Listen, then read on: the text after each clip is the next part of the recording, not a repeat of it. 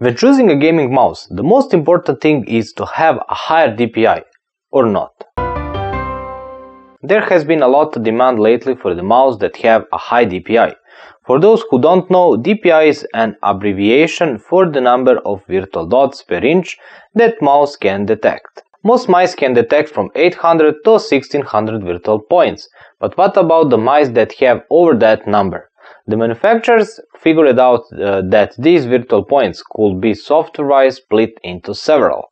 This is another reason why the maximum DPI is mostly divisible by 800.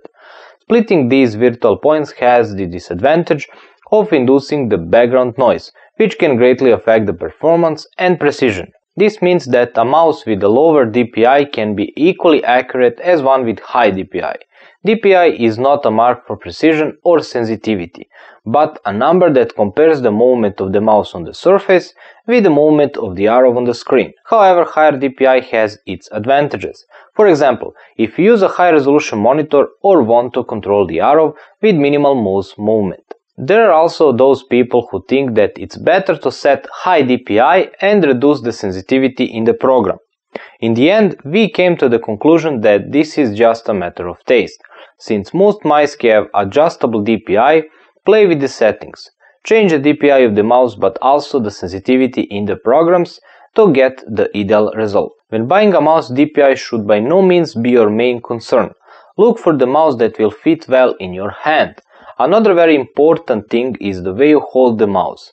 There are 3 ways to hold a mouse, and accordingly there are mouses of different shapes and sizes. There are also mice that are only for right-handed or left-handed people, but there are also universal ones.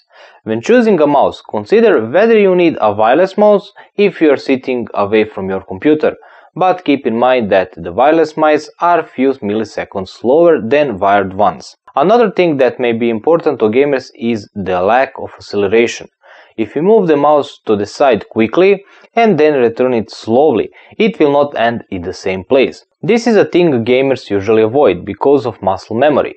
The point is that the distance traveled by the mouse is always proportional to the distance traveled by the arrow on the screen. And for the very end, consider whether you need additional mouse buttons. Those are good for playing MMOs. If you enjoyed this video, leave a like and don't forget to subscribe.